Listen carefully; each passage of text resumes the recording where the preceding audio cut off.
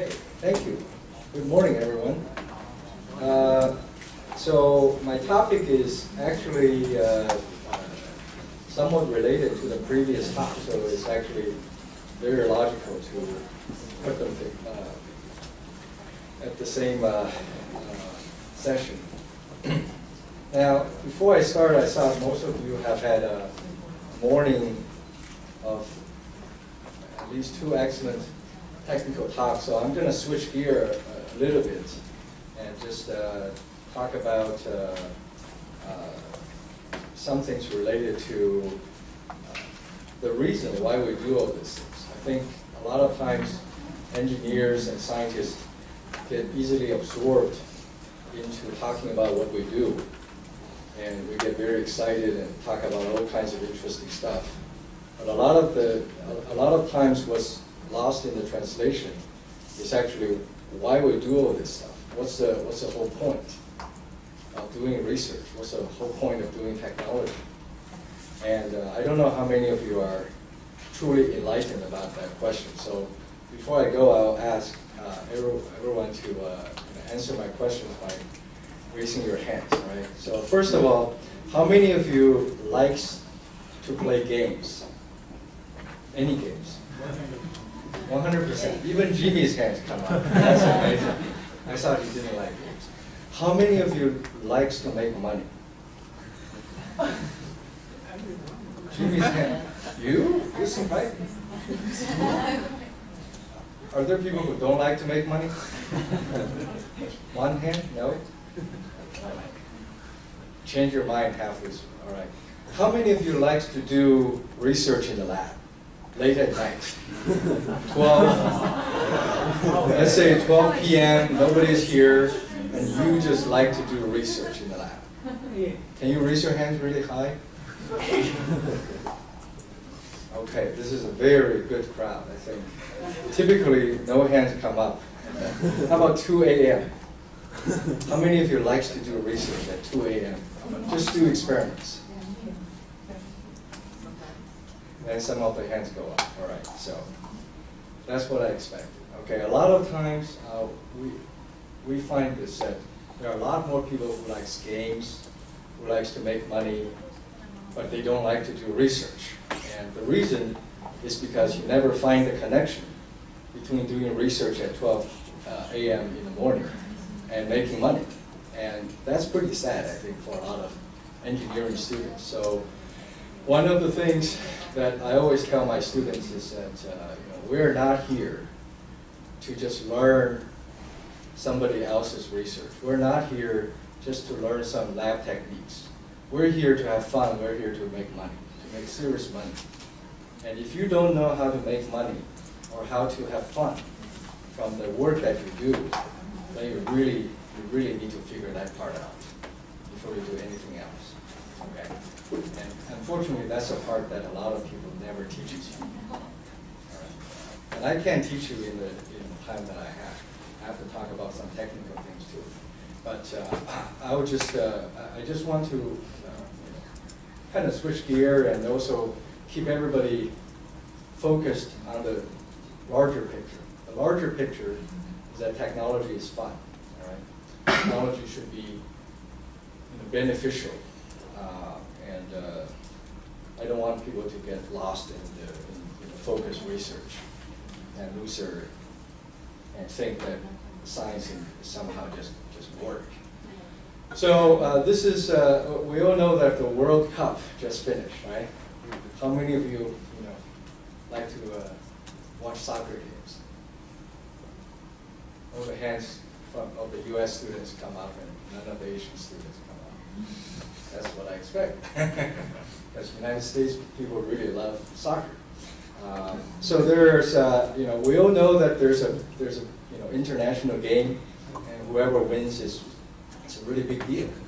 But we all know that there are, these are some of the stars, right? Everybody in sports, in basketball, in music, in soccer, in Olympics have their own games, and they win, and they get to be on the world stage. So the question that we always ask, or we never ask ourselves, is as scientists and as technologists, what is our game, right? Are we here just to be some kind of developer, or are we here to play a game? And I would argue that we're here to play a serious game. So everybody has tournaments, right? There's tournaments for soccer, there's tournaments for dancing. This guy, by the way, is a co-founder of Apple. Okay, this is we all know Steve Jobs. This is the other Steve, and he is a co-founder of Apple. And there's dancing, there's singing, basketball, golf. Everybody has their tournaments. Where's the tournament for scientists? Can someone tell me where is our tournament? Tomorrow afternoon. There's a tournament? What's the prize? The prize is best poster prize. Best poster award. Best poster award. Oh, that's really exciting. Okay. I'll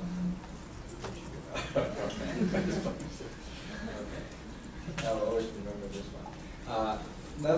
I'm not trying to make fun of the Best Poster Award tournament, but what is the game? All right, what is our game? Can someone answer me? What as technologists? Where's your big stage? Abercrombie. Yeah. So, you market your product. Huh? Marketing your product. Marketing your product. Okay, wonderful. That's our game. Yeah. Okay. So you want to be a salesman? I don't have that skill. Okay. When you say marketing, typically that means you're in sales. Yeah, I wish if I had that. Okay. That's okay. I think what you mean is developing a product and try to make it, viable.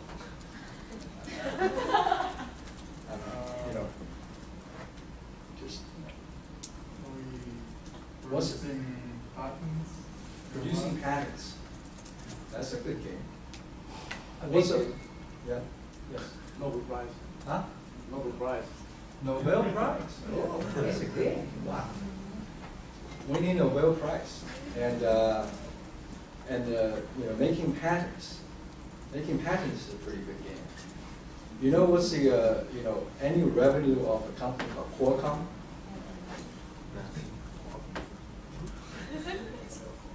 You know what Qualcomm makes, right? What? CDMA chips for cell phones.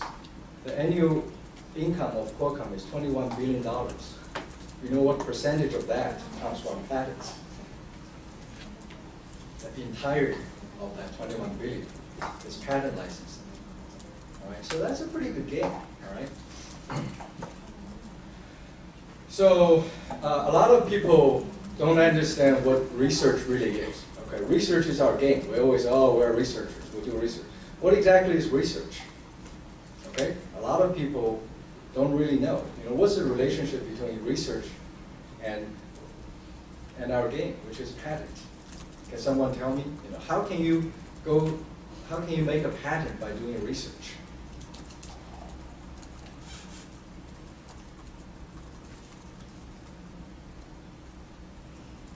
How can you make a patent?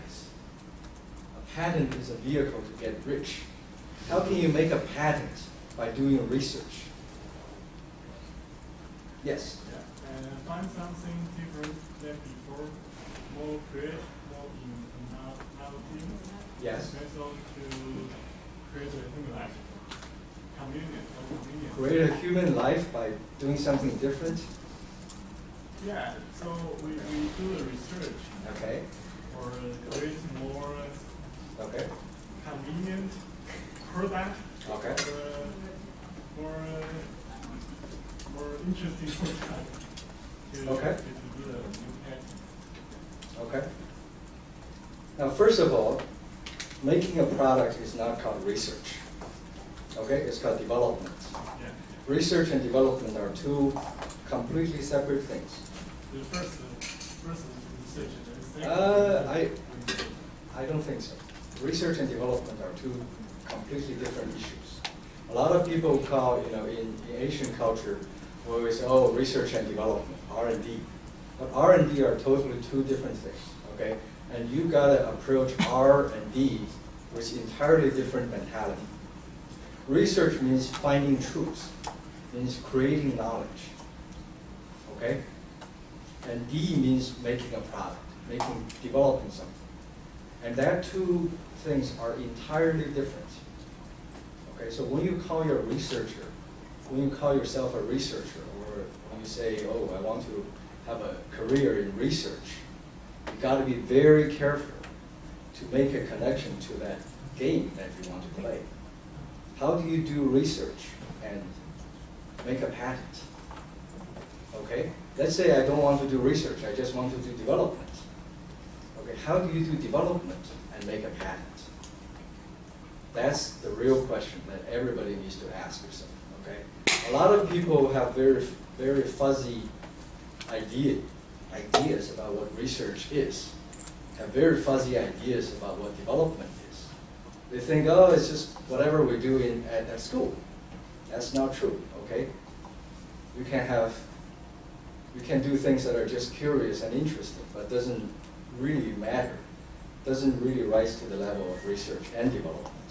And even if you just do research and development, it doesn't mean that you can find gold. Okay? So there is our game. That's the game. And everybody needs to know the big game before you start to learn the techniques.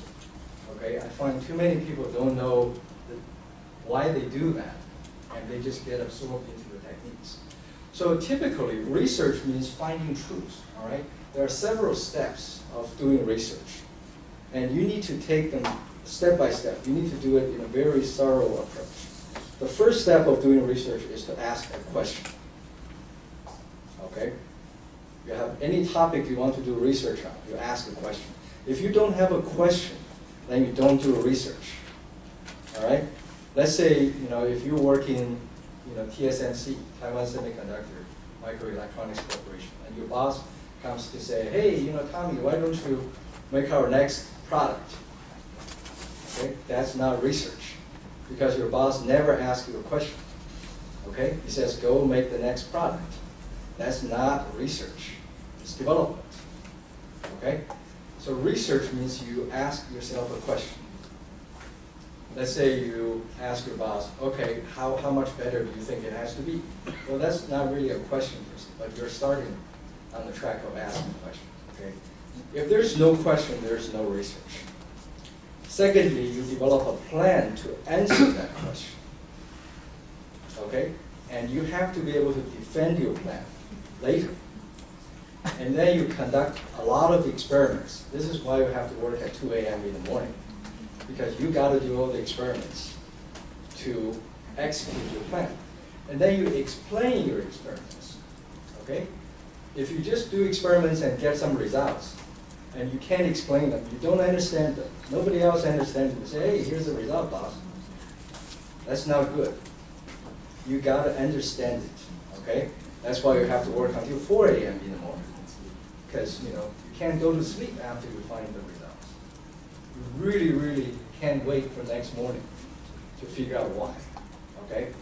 Then you ask more questions after you find out the reason, okay? You do this a few rounds successfully, there's your PhD degree. All right, that's what research is. So research is very different from development. And the game that we play, at least the game that I play, I work in the arena of microelectronics. All right, so this is the flow of microelectronics from the days when John Bardeen and his colleagues invented the transistor at Bell Labs.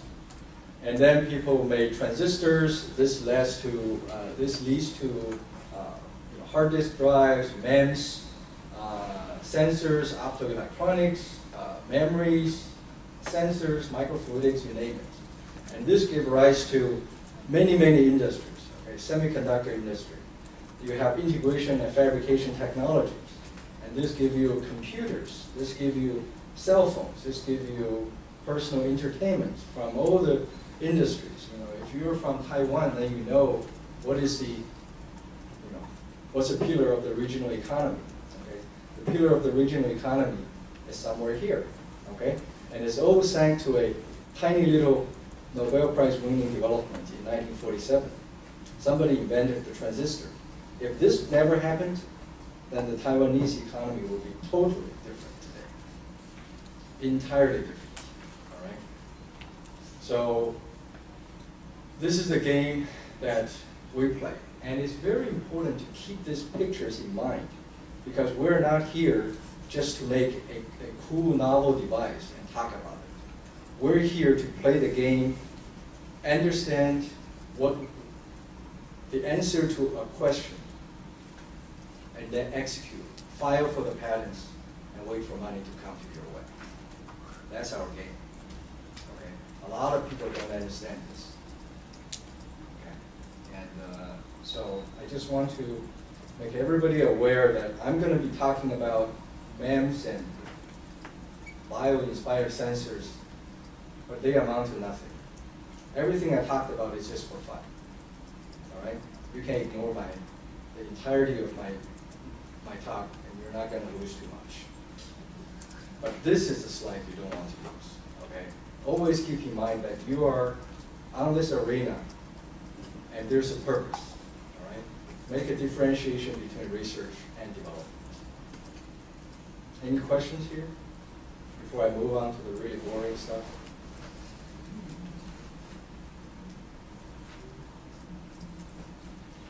Yes? How difficult is to combine both development and research at the same time? So you can develop like a product to answer a question. That is probably a hard answer question at the same time. Oh, sure, yeah. It's that's actually part of the reason why I do what I do, and I'm going to try to tell you why the kind of work that I do, that try to combine some research and product development efforts. It's not easy, and it's not too hard, but you got to do it right, and you want to make sure that there's some results at the end of it. That's really worth something. Okay. Yes. You talked about the patent. Which one which one is most not important, but the easiest one, hardest one to get? Is that the research patent or development patent, or is it any one of them? A research patent or development. Now, first of all, you don't just get a patent. You know how expensive it is to file for a patent? No. If you have an idea today, if I have an idea and I want to have some patent protection, do you know how much money it takes to file for that patent? Somebody had some answers? Yeah? 82,000? 50,000. Huh? 50,000 to have that protected well. It has to be drafted by a pretty qualified, patent lawyer who knows how to use the language. Okay, but that's only in the United States. So, well, I want to protect it in China. I want to protect it in Taiwan. I want to protect it in Europe. That's 4 regions, 50K each.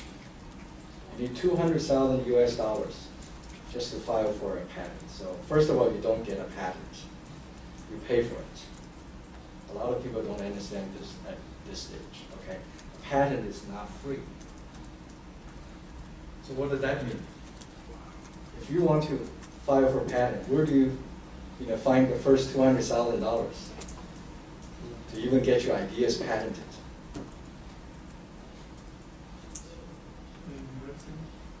Why would the university pay $200,000 for, let's say, I file for a patent, right? How do I convince the university to pay $200,000 for my crazy idea to be protected?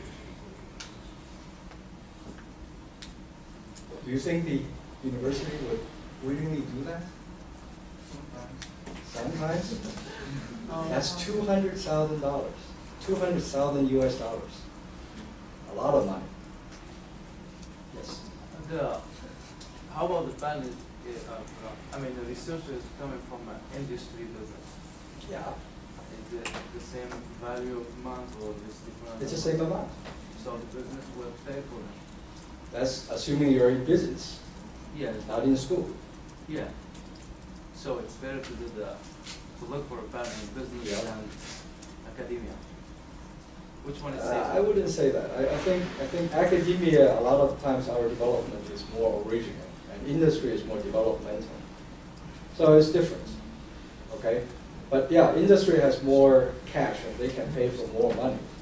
You know, I can give you examples. For example, you know, how many of you drink coffee? A lot. You drink coffee. Do you know a machine called Nespresso? Nespresso is an instant, you know, espresso maker made by a company called Nestle in Switzerland. It's a market hit. Okay, it's a machine like that. You put a pouch of, you know, coffee in there, it will make you a pretty nice espresso, satisfying a lot of European standard actually. Do you know how many patents are there in that single machine? I know it's expensive. There are 7,000 patents in that single machine. 7,000, and it covers every region in the world. So you can do the math and figure out how much money you have to fork out just to apply for a patent to be in the game. Okay. So I want you to remember that there's a game. We do research so that we play that game. We don't do research just for fun, just to have some, you know, things to talk about to our friends. And secondly, that game is really, really rewarding, but it can be very expensive. Yes? You have something? Yes, like how a university decides They don't decide. They don't know which one is important. By the way, if you file for a patent, and somebody, if they decide to copy you, they will do everything they can to not pay you. They will go around you. So first of all, your patent has to be really good. And your patent has to work. That's why you work until 2 a.m. in the morning, all right? If somebody is going to pay $200,000 just for you to file for a patent, you make sure that patent works. You don't file for a patent that doesn't work, okay? Because the next guy will file a modification of your patent that works. And that guy will get all the money. That guy will get all the reward. Okay, that's why you work until 2 a.m. in the morning. Okay? So hopefully, this is actually the part that I enjoy talking more than my own research, is to make sure that you know the stake, you know the reward, and you know the rules of the games. Too many times, the researchers that we produce don't know anything about this. Okay, and it's like playing basketball, but doesn't know any rules. That's no good. All right.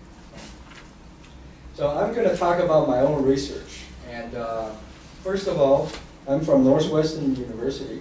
I don't know why this thing was not changed. I changed it this morning. It's not reflected. So this is not University of Southern California. And I come from Northwestern University, and my lab is called Medics Lab. And Medics means that we do medical-related sensors, transducers research. Okay.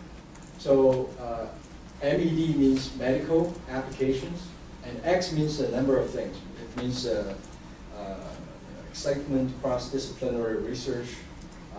It also means question marks, extremes, mystery, you name it. So I kind of like that name. And my group's research focus is to advance engineering research for medicine and health. But first of all, I was trained as a MEMS researcher, as a microsensors researcher. So a lot of the work that we do focuses on micro device engineering. But a device is part of a system, and a system is part of a product that a consumer can touch. So I'm not happy just to make devices. I want to make the things that consumers can touch. So the application we focus on is medical and health related. But in university, if you just make devices for applications, that's development. Okay? I don't want to be working in a university and do development. At a university, you need to do research. that means you need to dig into fundamentals. So we also like to have some interaction between our device making efforts and science, and that hopefully will answer some of your questions. On the engineering side, we not only make devices, but like the previous speaker, we like to use new materials, and we have to go to the system level research, not just at the device level. So this is kind of a schematic of the scope of research in my group. And the particular approach that we take is bio-inspired engineering. And by that, we mean that we learn things about biological systems, more specifically sensors of the biological systems, and then apply the design inspiration to engineering. And then we use such engineering devices for applications. And this is a two-way street. First of all, I think engineers need to be inspired. Okay? If our whole goal is to make our boss happy and make the next product to beat our competitor, I don't think that's a very exciting life. I think our goal is to make a product that will beat nature. Okay? Nature has some of the world's best sensors out there, as our previous two speakers have mentioned. So I think learning from nature at least makes our research more inspired, more motivational. On the other hand, there are a lot of unknown open questions about nature. And typically those are studied by biologists. But biologists don't know too much about engineering, and they don't have access to a lot of the new engineering tools. So I think by having engineers study nature, we can actually help biologists finding out information about nature. So that satisfies our kind of dual role of studying nature as part of research and making devices as part of development. So that's why we can have I think, a healthy flow of research and development in a single group. This is a picture showing you that early on that people have been studying nature and get a lot of reward.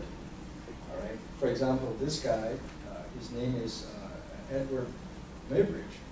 He was a photographer, but he's also an engineer. So he developed the first, basically, movie camera that can take very fast actions. And somebody, a very rich guy called Leland Stanford, the founder of the Leland Stanford Junior University in Stanford, California, he wanted to study whether he's an avid rider of horses. He actually breeds horses, and he wants to know if the four hoofs of the horse left ground at the same time when the horse is running. And that's a question that nobody knows. So until that Edward guy figured out how to make a camera, nobody knows whether the hoofs left. Right. Okay. Now, of course, we know the engineering benefits of that inquiry. Right? So, interestingly, Stanford wanted to do research. His question is, what is his research question? Are the hooves all off the ground at the same time? Yes. So he had a question. Do all the four hooves leave the ground at the same time? And so the way that he conducted the research is to first build a camera system that nobody had.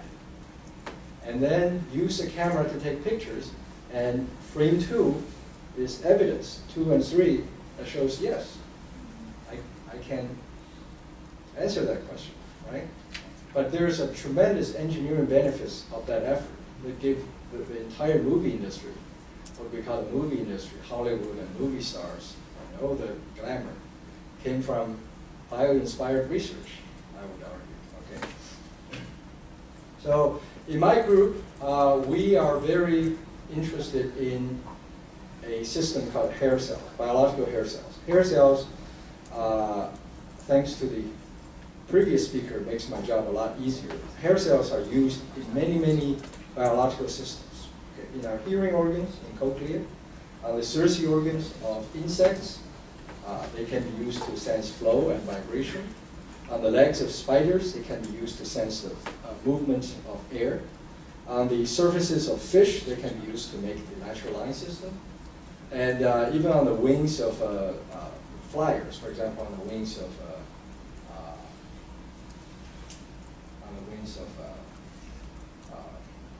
bats, okay? So they can be used to adjust the maneuver.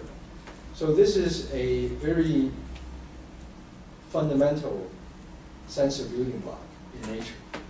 And since around 1996, even when I was a young faculty here, we have started to use MEMS technology to build artificial hair cells, to build the biomimetic version of this. And our work has been has actually led us to work with a lot of biologists. And I think I'm not going to talk about this slide. This is a cochlea slide talk about how the hair cells sense motion, sense the acoustics. This is a video showing you, I hope it does, showing how the hairs on the legs of spiders work as basically as a flow sonar that allows the spider to detect the position of moving objects in the air and then catch it. Okay.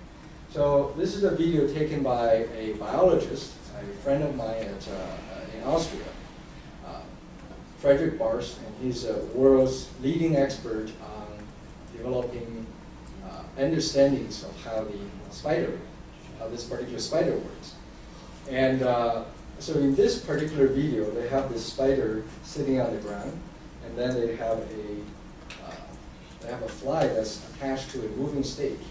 So the fly is beating its wings, and the stage is moved by using a computer-controlled motion system. And you can see how this spider responds to the fly.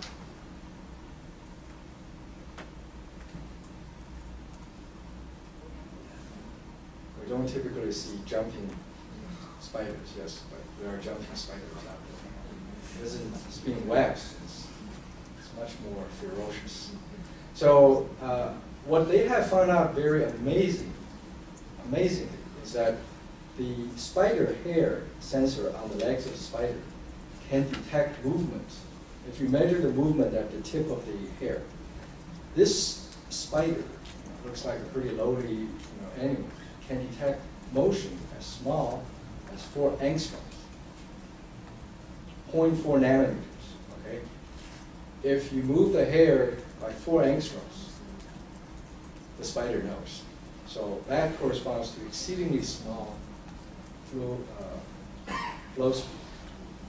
So if you compare that to the state-of-the-art flow measurement system that are engineered today, you will find a lot of accomplishment that the nature have already made.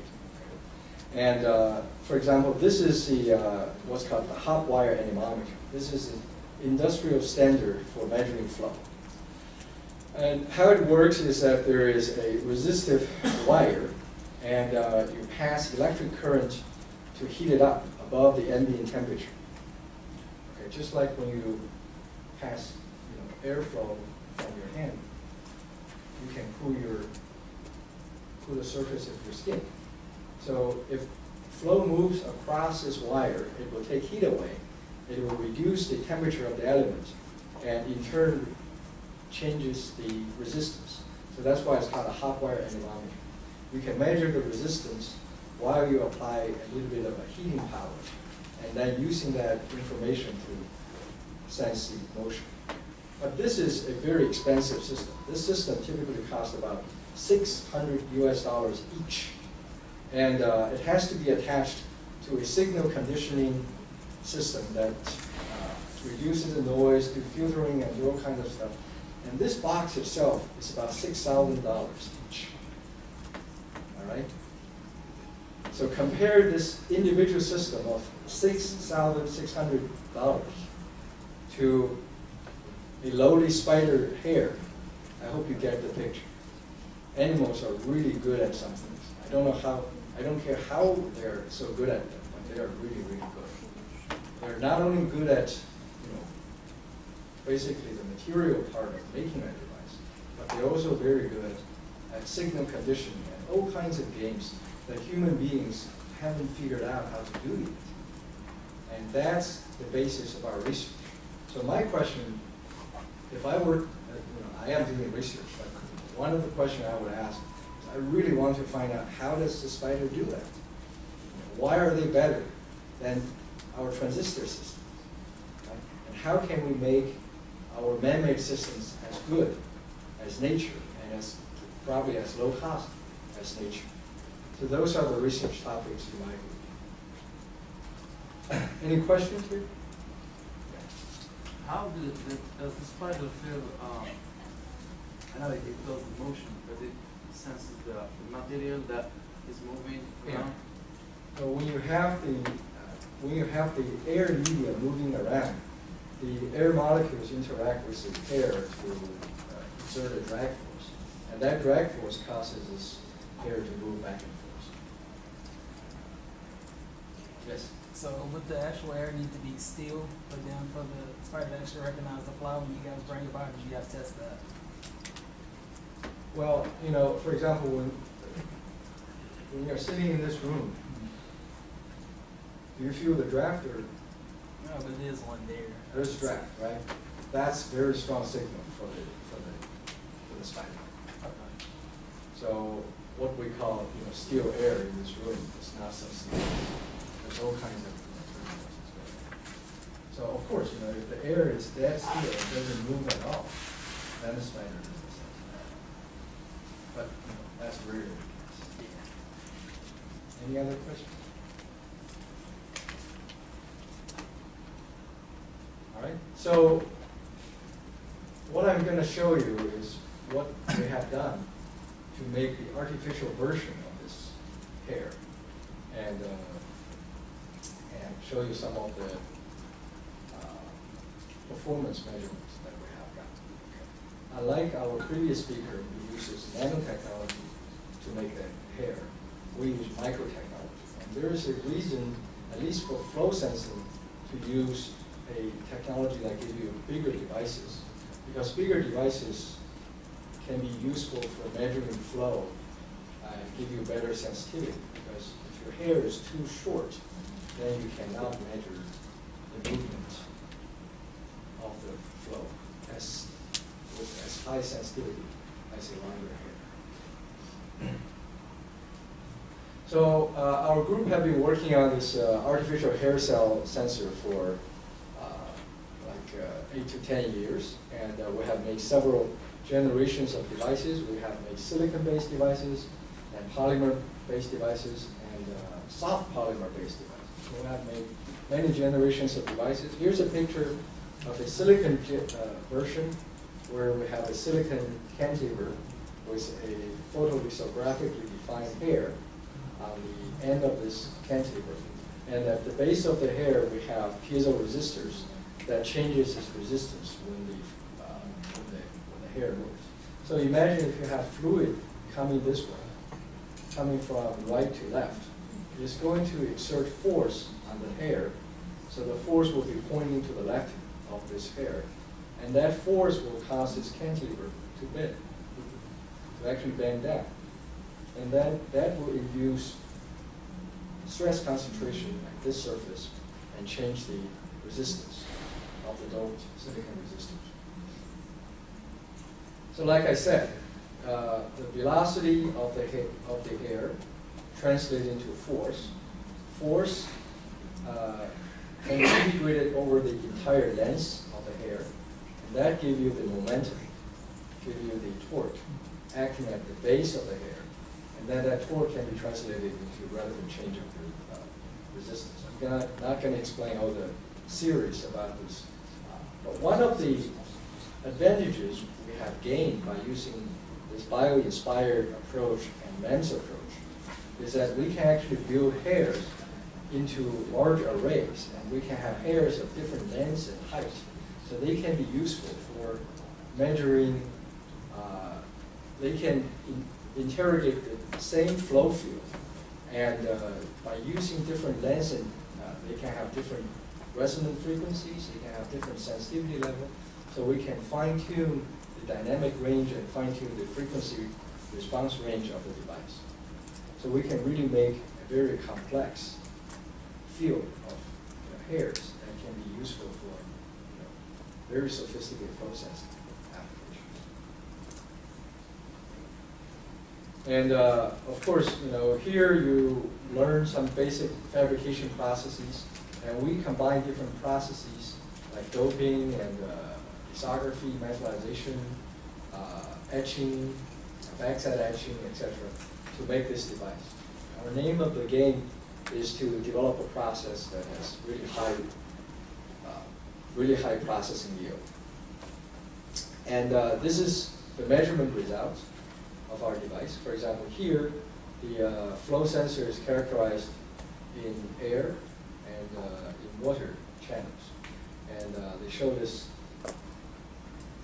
parabolic response that if you take into account of the viscosity and density of the fluids, then those two curves are actually the same. And we have shown that indeed we can develop arrays of these devices to have hairs of different geometry, different morphology. We can have two hairs that are crisscrossed 90 degrees apart, for example. We can have hairs with different lengths of the cantilever so that they have different resonant frequency. And we have hair that can be spaced at whatever predetermined locations that we want. So we can really make an array of hairs just like the spider has. Any questions?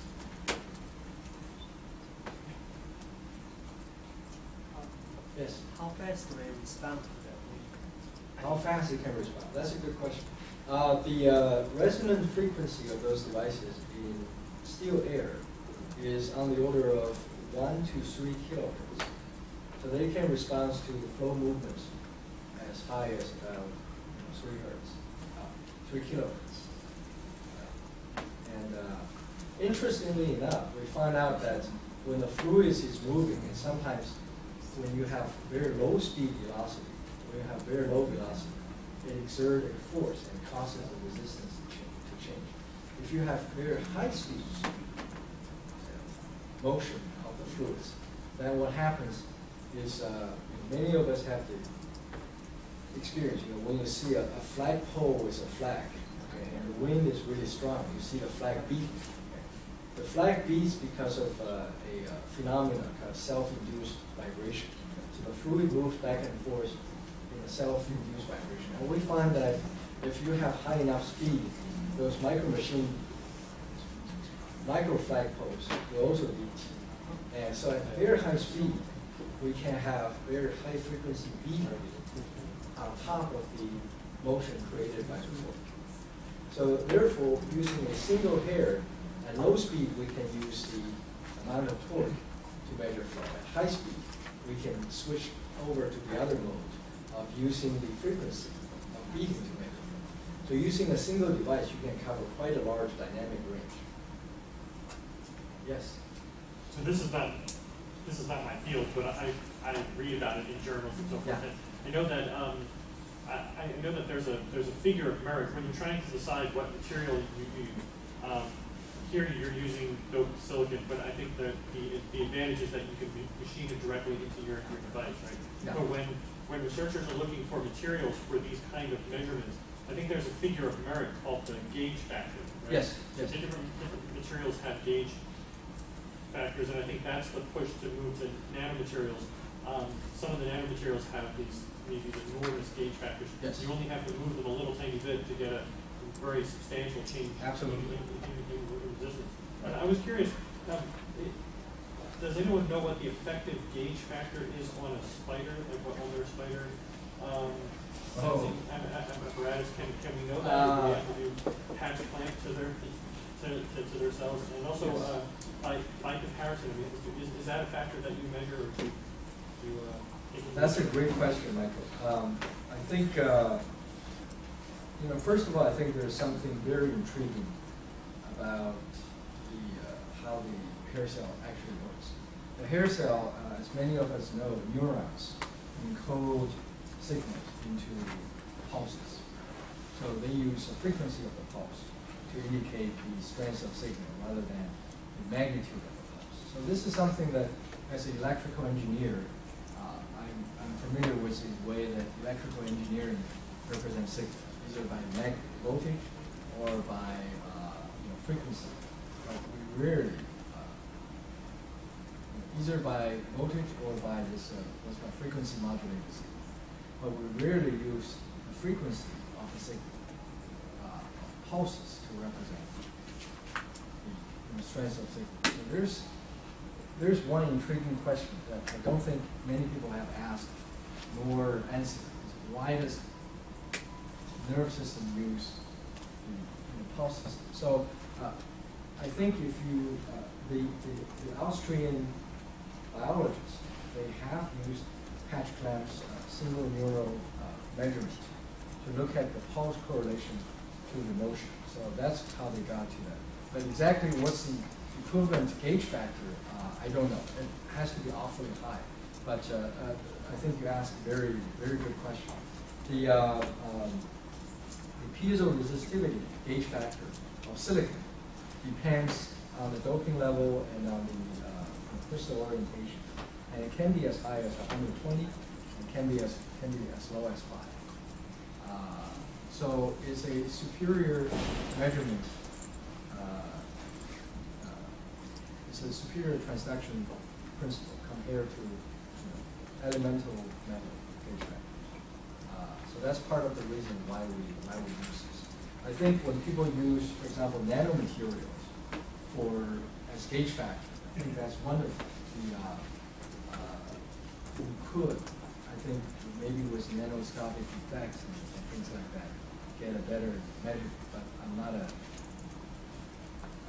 not an expert on the nanomaterial that you're familiar with. So.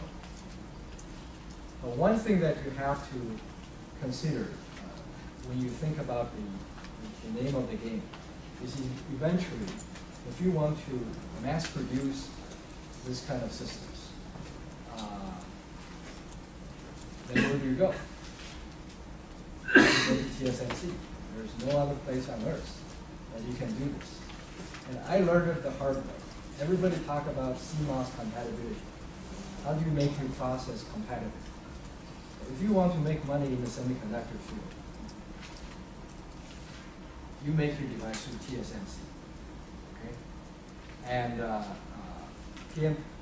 many people here are from Taiwan, so you know TSMC. There's only way to make your process compatible with TSMC. And that is to be exactly like what they are doing. Okay? If TSMC used 100 nanometer resistance, photoresist at this step, and you ask them to change it to 105, they will say no to you. They don't do that. Okay? It will kill their entire process. Okay? So the only way to be compatible with CMOS foundries is to be 100% compatible with it. So there lies a challenge of all the nanotechnology researchers is eventually how do you mass produce your things at significantly economical cost. And that, I think, is something that fundamentally a lot of us are going to need. Because if you don't have the mass market, then you don't have investors. Investors only invest in the mass market. And the only way to make a product that satisfies the mass market is to make it cheap. The only way to make it cheap is to go through TSMC. And the only way to go through TSMC is to make your process entirely compatible. That's what TSMC asks. Yes? There's a lot of back-end of the line fabs now, though. Yes. You can take the electronics from the CMOS fab and Yes. do a back-end of the line. I know most magnetics companies have had to go that way. Absolutely.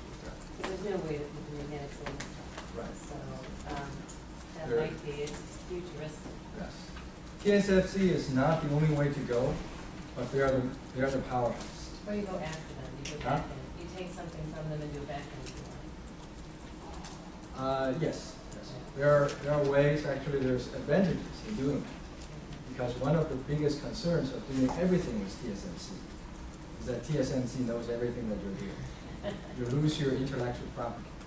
So a lot of companies, smart companies, actually intentionally leave a few steps out of TSMC. So they do the last few steps. But that's expensive steps. That's what costs money. TSMC is like a high-speed train. And then after you get out the high-speed train, you get on a bicycle and go home. You really need to know the name of the game at the beginning of the game. You can't just go along and figure out the name. That's why you need to work until 2 a.m. in the morning. Okay? It's just to learn all the game rules. Basketball may have a game rule like that. Engineering have a game rule for this thing. Okay? The only way to read it is to read it. There's no other way to go. Unfortunately, there are not many people teaching it. So many people are not even aware that there's a rule book that's it. So that's a great question. One of the things that we can do, one of the benefits that we have of using the hair cell is to take the biological approach where you make a single hair cell, and the hair cell in biology can be used to measure acceleration, flow, touch, and maybe even magnetic field if you're clever enough to put magnetic materials on here, and other things. So our goal is to make the same hair, and one can be used for flow sensing, and the other one we can use them for measuring other things, maybe touch. So here we can actually make sensors and embed them for touch sensing. And this is a very interesting picture. I put this device right next to a U.S. penny, and many of you are from Taiwan, so you probably don't know that there's a real Lincoln in the middle of the. When you're in the lab in the afternoon, you can see that there's a real Lincoln. Kind of looks like it doesn't look like real proportion, but there's a real Lincoln. And our device is much smaller. It's about the size of Lincoln's head, and that's an individual hair. So the market that we are trying to go after, after all, what I have done is wonderful, but it doesn't warrant anyone to pay $200,000 for me to file for a patent, because there is no use. There's no economic return. If I work at Northwestern University, and the Northwestern University patents people look at this, say, I'm going to spend $200,000 so that you can have a what? You can have a patent certificate hanging on your wall. That's the most expensive, picture frame that you ever have. What's the point? Okay? The point is there's got to be some use. So the application that we're trying to go after is actually medical market. So in this particular case, one of the applications we're shooting for is medical dialysis machine. So medically, there's a lot of vein access machine that allows an instrument to interchange with your body fluids, blood and other kinds of fluids. So you need to have fluids in and out. And in case of, for example, many people are familiar with dialysis, but there are many more life-critical applications. For example, renal. There's a process called renal dialysis. Is if your kidney ever fails, then you don't want to die, and you can't find a organ donor, then what are you going to do? It happens a lot in this world. Okay, you can sponsor research on tissue engineering, but that's not going to happen very soon. So one way to go is to do a process called renal dialysis, where you basically take the blood from your body and basically use a machine to clean it and then return the blood to your body. Okay? So basically, because your kidney fails, it cannot do the job it normally does. But that's an 8-hour procedure. And with the world population growing and a lot of the government under stress. It's impossible for anyone to think that that kind of process will be done in hospitals forever. So there's a growing trend of moving that kind of instruments to homes, okay, to maybe even portable units. And those kind of systems need to be cheap, but it needs to be very reliable. Namely, if the machine is clogged or it's moving fluid is too fast, you want to stop the process. You want to alert the patient. So we are building flow sensors that can be used for that kind of applications. And that needs to cover a very wide range of fluid flow, from very low fluid flow to very high fluid flow. Okay. And by the way, the reason that we do medical care or home medical care is very obvious if you look at this chart. Okay. This chart is the world population growth. And this is North America, this is us. This is Asia. It's a much bigger base to start with, but also with a much faster growth rate. This is Africa. So you can see that this kind of trend is predicted for the world for the next 20, 30 years. Okay? And there's no reverse to it. And every government has to deal with it under a shrinking wallet. Okay? And their shrinking budget. That's why we try to put sensors into medical instruments. Okay. So I'm going to just talk about 2 more slides before I finish. So one thing that we have been very interested in is actually to build the lateral line system. The lateral line system is the flow sensing organ of fish that measures the fluid movement around its body. And we have been having a lot of fun with our biologists, researchers, to build the array of flow sensors, just like the lateral line system. And this is pure research. Okay, this is research result from a friend of mine at Harvard, George Lauder, and they developed a measurement system to look at the activity of muscles of fish during motion. And they find out that a fish actually saves a lot of energy by interacting with the vortex that are generated in the fluids to save energy. I don't want to go through the details. But this is pure natural science research, and they find out that, of course, it's confirmed that the lateral lines are very important. And I work with another biologist at Bowling Green University, Cheryl Coombs, and she does research on fish behavior studies. So this is a fish moving around in a man-made field of obstacles. So this is an aquarium, and there are a lot of Lego obstacles. And there's a fish.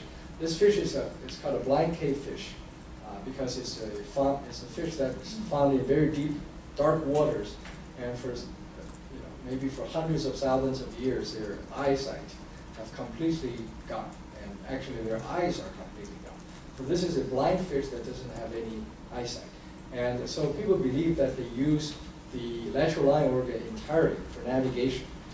So this is the first time that this fish is introduced into this fluid field, and this is actually not moving fluid, but really stationary fluids.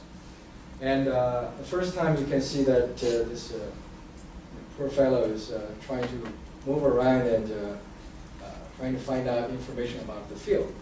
And this is the second time that this guy is here. Okay, this is the starting point. And you'll be amazed at how fast it can move. This is a blind fish.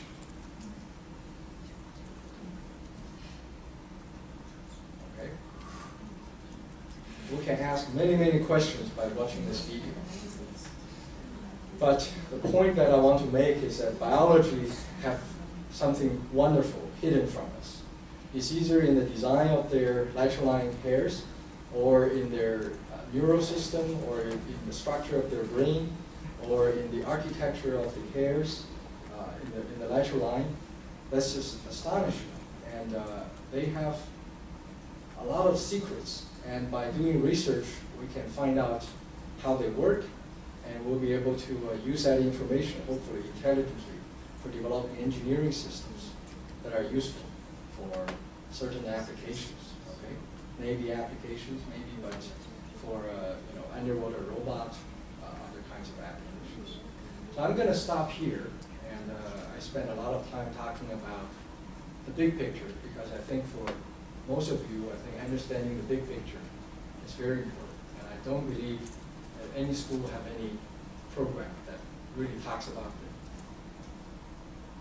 the big picture. And if you don't know the big picture, then you don't know the small picture. Okay?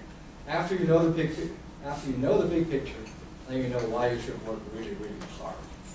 And you should know that's the pathway to fun. That's not the pathway to labor and boredom. All right? So I'll finish here. Thank you.